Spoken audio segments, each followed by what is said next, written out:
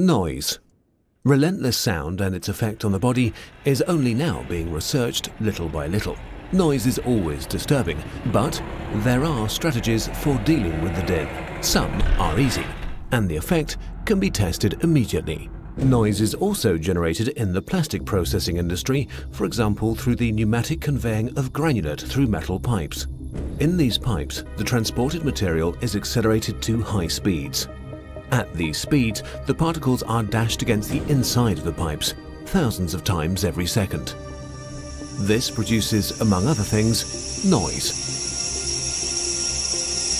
With Silent Line, Motan-Colortronic has developed a pipe that has been specifically designed for noise insulation, enabling noise reduction of 12 decibels or more. Die Silent Line ist noch ein relativ neues System. Es gibt aber schon Großkunden, die das installiert haben, und da sind die Reaktionen wirklich positiv, weil da wird gefragt, haben wir denn Probleme mit der Förderung? Wir hören gar nichts. Dazu muss man natürlich sagen, man befindet sich nicht in einer geräuscharmen Umgebung, sondern es laufen Verarbeitungsmaschinen. Es ist also ein gewisser Grundgeräuschpegel vorhanden, aber immer dann, wenn mehrere Leitungen fördern, dann ist die Förderung oft das dominierende Element. Und wenn jetzt die Silent Line vorhanden ist, dann sind die Geräuschpegel teilweise so niedrig, dass sie im restlichen Geräuschpegel fast untergehen. Und dann kam schon die Frage, ja, wir müssen Probleme mit der Förderung, wir hören gar nichts. Can the noise created by the pipes be reduced with other materials? In order to find this out, we set up an experiment. We want to know which possibilities exist for sound insulation. This stainless steel pipe is currently uninsulated, and we will let plastic granulate be conveyed through it to see how loud the noise really is. The granulate we're using is a thermoplastic with a particle size of 2 to 3 cubic millimeters. First, the control test. Without any insulation around the pipe, it's loudest, 83.5 decibels. Now we want to insulate like mad. A conventional blanket is wrapped around the pipe in 12 layers. This isn't easy and doesn't look pretty, but we want to know how much is possible. 61.6 decibels. 12 layers of blanket insulates well, as you can see. As well as the blanket, we want to test air-filled packaging material, foam pipe insulation, and foil-laminated rock wool pipe insulation. The air-filled packaging is relatively easy to fit. 77.4 decibels.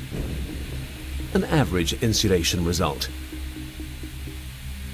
Now the secret favorite, foam pipe insulation should work particularly well with its air pockets.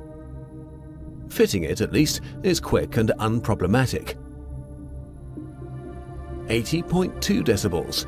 The result is sobering. Who would have thought it would insulate so poorly?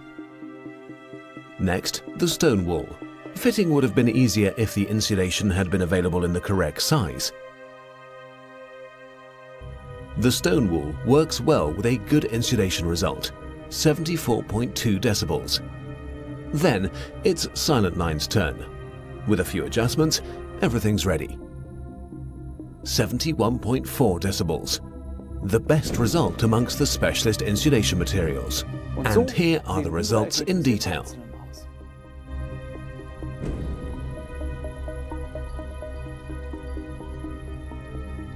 The overview shows that no other material insulates against noise better than Silent Line, unless of course you want to wrap your pipes in 12 layers of blanket. In a production environment, Silent Line trumps again by locating leaks. Because of the high speeds of conveying the granulate, you can easily imagine the enormous wear on the pipe material. Leaks cost more and more money the longer they cause a production to shut down. Therefore, being able to locate them quickly saves time and money. Silent Line can be fitted with pressure sensors or with simple leak detection devices which signal a leak inside the pipe. Because material is conveyed under vacuum, leaking air is sucked into the pipe in the event of a leak. This turns the wheel. A rotating movement catches the eye even from a distance. Dried material needs to arrive at the processing machine in a tempered state, even though it's been conveyed through a material feed line.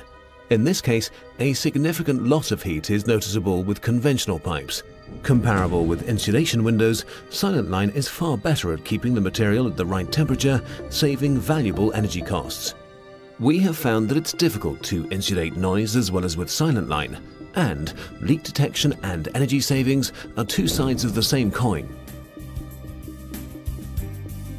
That was our current issue of Mo's Corner TV, this time about silent line and noise emission. Additional information can be found on the web at www.moscorner.de. Until next time. Bis zum nächsten Mal.